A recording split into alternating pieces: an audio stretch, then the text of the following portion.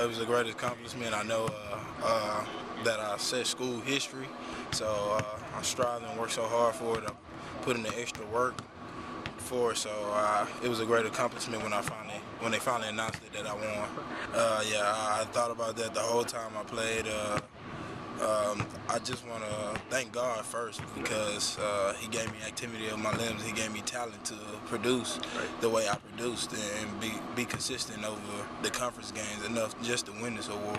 And He also helped me set history for the school. So I'm kind of glad that I got to show everybody that you could also stay home and make history within your local neighborhood or down the street from your house. So this award it's something special to me, but it also proves to other people that you don't have to go 3,000 miles away from home just to prove something to someone or accomplish a goal or make history.